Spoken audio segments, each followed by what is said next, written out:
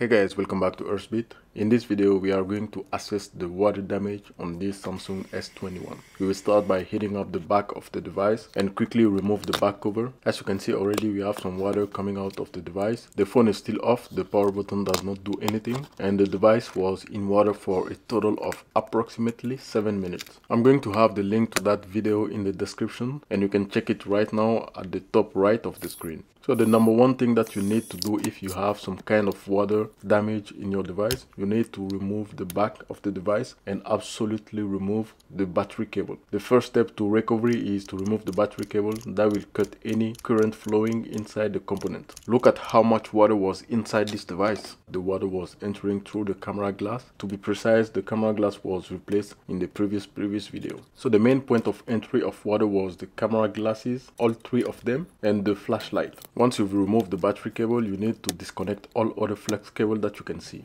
I'm disconnecting every single flex cable that is on the motherboard of this device. This is going to prevent any residual current that may be flowing, even if we have the battery out of the equation. All the screws have been removed on the plastic covering, but I still have one screw that is very stubborn and I think it has been badly stripped. That screw is not doing anything. I used most of my tools and they are not working. So unfortunately, I had to break the in-screen earpiece plastic covering. Keep in mind that the first thing that we did was removing the battery cable. The second thing that you need to do after a water damage is to remove all the components out of the shell of the device. So to do that, we need to remove anything and find solution to any obstacle that we may find in our progress. So looking at this problem, I had only one solution that may work and preserve the integrity of the motherboard. To do that, we need to extract all the other components such as cameras and any other thing that is attached by flex cable to the motherboard first. As you can see, we have water under the cameras. This shows us again that the main point of entry was the camera's glass, and water had even time to flow under all the components. The cameras are soaking wet, and I think the motherboard also had time to soak in water. So let me know in the comment box if you think this device can be recovered, since seeing the amount of water we had extracted already out of this device. And this is only the beginning. So I'm wiggling the motherboard around right and left in order to pull it out without removing that stubborn screw. The screw is not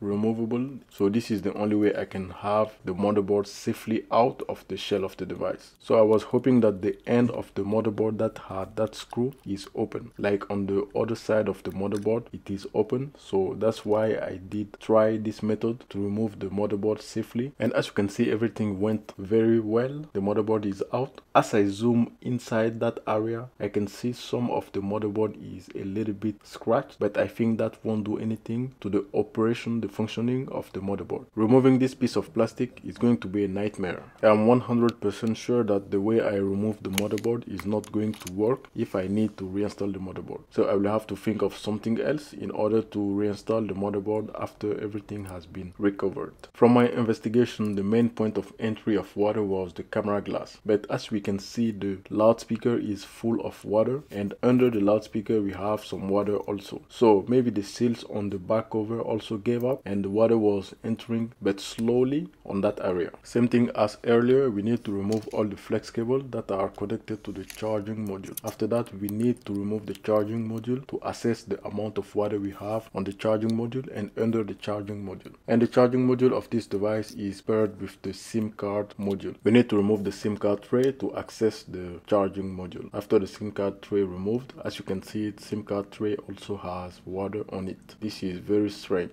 The SIM card tray was on and the water should not have been in that area. Charging module out, all the components are wet. And you can see also under the charging module where the SIM card module sit, we have water on that area also. So water has entered everything in the lower bottom of the device. We can't remove anything else in that area. We need to remove the battery of this device. Under the battery, we're going to see if we have water or not. So to remove the battery, I heated up the front of the device to make sure that heat goes, soften the tape on the back of the battery, and then I use one of my tools to insert and start pulling on the battery, and after a while I use a secondary tool to help me apply more upward pressure so that the battery can start to lift itself up. While doing this battery removal, this method of battery removal, do not use any sharp metal tool because you risk to create fire if you puncture the battery. And also, for a device that has in fingerprint sensor like this one, make sure that you have into account the placement of the in fingerprint sensor. This is something that I wish I knew before I did remove the battery. So I did mess up something on the in fingerprint sensor while removing the battery. When removing everything, I was going so fast that I didn't think of that situation of the